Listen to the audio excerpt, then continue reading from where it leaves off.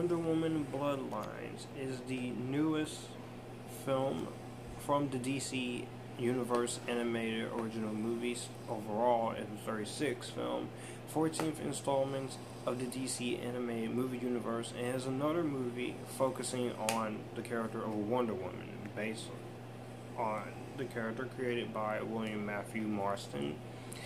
And this time in Wonder Woman Bloodlines is that Amazonian princess chooses to save fighter pilot Steve Trevor. It's a choice that will change her world and our world. Fulfilling the role of both ambassador as well as protector, Diana earns the name Wonder Woman from the gracious people of Earth.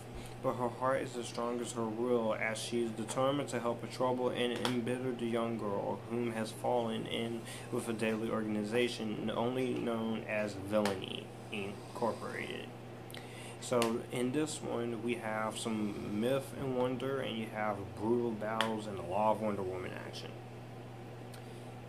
I'm going to be honest, I wasn't aware that this was coming out this year.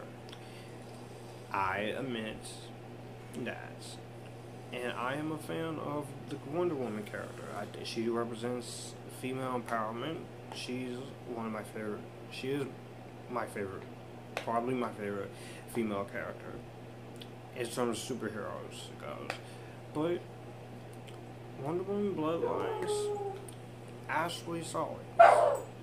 It's actually quite a solid film from this animated DC animated universe. It was fun. I enjoyed myself.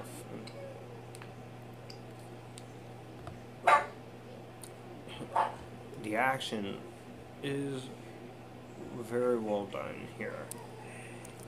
It's a lot of cool action that I liked. It was fun. It was entertaining. I really like this premise. You are doing his origin story somewhat again, but at the same time, you're also going for something a little different. And I like the voice acting in this movie. Rosario Dawson does the voice of Wonder Woman. This is pretty cool. Nia Vardalos from My Big Fat Greek Wedding, she's also in here. And you have Steve Trevor and Etta Candy and Cheetah making her appearance in this before she comes into play in live action form in the Wonder Woman 1984 next year, which is my most anticipated film of 2020.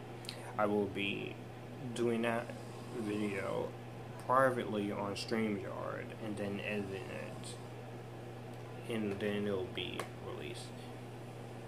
The voice acting is great. Animation is always really well done.